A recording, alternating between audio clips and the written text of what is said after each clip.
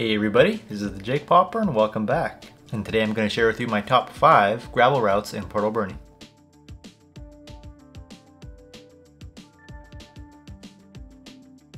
These are routes that begin in Port Alberni and may or may not end in Port Alberni. It's just starting within the town. So starting off with number 5, I have the Log Train Trail. Now, Log Train Trail is a nice, easy, flat, 50 kilometer or so loop from the center of town, and it doesn't have too great of gradients. I prefer to take this route going up Beaver Creek Road and down from the top north side down to the south side to Coombs Candy, and as I think that way is a little bit more gradually downhill, as like the elevation chart at the north end is a bit higher than the lower end at the south side. And yeah, it takes about an hour and 30 minutes for the average person. My personal best is I think 58 minutes, but I'll correct that. The pros of this route would be it's flat relatively, it's easy, it's quick, it's mostly shaded, which is nice in the summertime, although in the winter it gets pretty muddy. Some people might not like it due to it can be bumpy at times, specifically in the lower half section of the trail. And the upper half is relatively smooth, but it just depends on the bike you're riding. If you're riding like a hardtail, it'd be a smoother ride, wider tires and all that. Overall, I rate the Log Train Trail about a 7 out of 10. I recommend it if you're new to mountain biking or gravel biking, as it's a pretty beginner entry-level one, but I find I still enjoy riding it quite often actually. Alright, coming in at number 4, we got, I'd say, Port Alberni to Cumberland. Now this is a route I did in July, about 80 kilometers, and it starts on north side of Port Alberni, top of Beaver Creek Road, and it heads up Comox, Maine, heads up around Comox Lake, around there, into Cumberland. It can be pretty steep at times, I'd say. The views are pretty good going around Comox Lake, but there's lots of really steep up and down portions that can wear you down. Also a great place to eat in Cumberland would be Ryder's Pizza. On my trip there I rode there and I had lunch there. Overall I'd say this route would be a pretty intermediate course. Definitely not for new gravel riders. It has lots of areas with no cell service, and it's a quite scenic route, I'd say. It has its ups and downs, but overall it's pretty good. I'd say it's about 8.5 out of 10. Okay, coming in at number 3, we got Golden Eagle Basin. Now this is a out and back route in Port Alberni.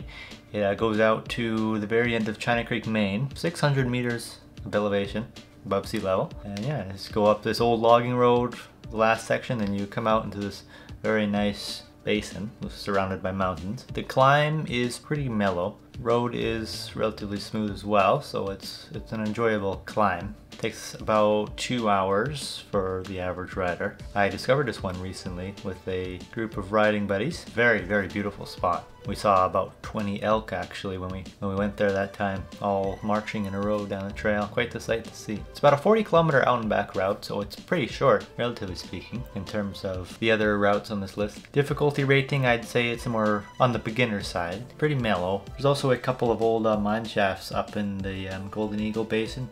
I haven't been there, but it's just what I've heard, so who knows. And yeah, overall I'd say this is a 8 out of 10 route. Alright, coming at number 2, we got the Sprout Lake Loop. Now, Sprout Lake Loop, it heads around the south side of the lake, or the north side, depends. But in my preference, I prefer the south side, as you start at gravel from the beginning.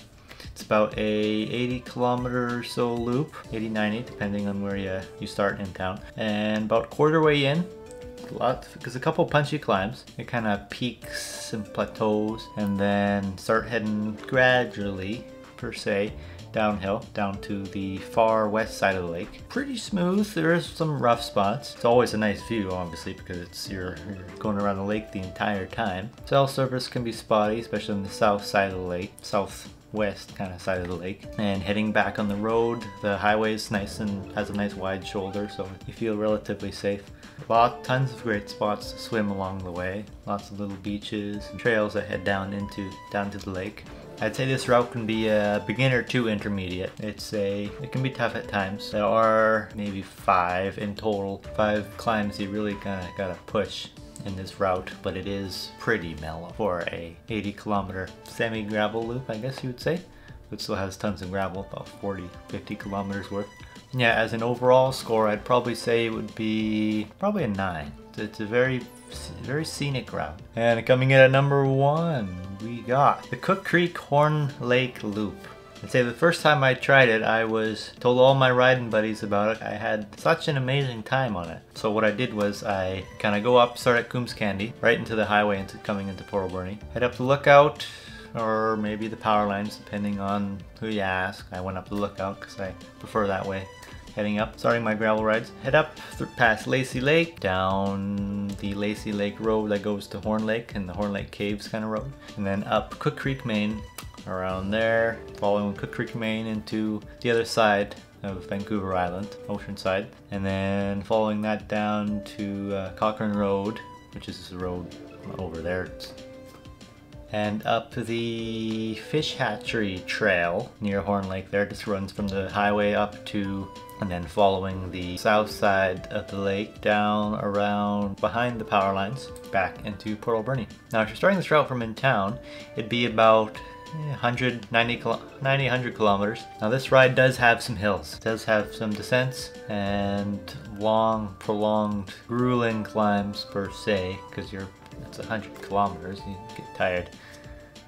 The views throughout the ride are, as you peak in Cook Creek, as you look over the Strait of Georgia, it's quite a nice view as you're flying down the trail down into the lower Qualicum Bay area-ish. I'd say this route would definitely be a upper intermediate kind of route. There's lots of elevation gain, but it's kind of gradual elevation gain. It's not up and down, up and down, up and down. It's got a big hill, okay, you go down, then you kind of mellow out, then you climb a little hill, and then you kind of, it's very mixed. And Horn Lake is one of my favorite lakes. And with that being said, the Cook Creek Horn Lake Loop would be my number 1 gravel route in Port Alberni as of time of recording.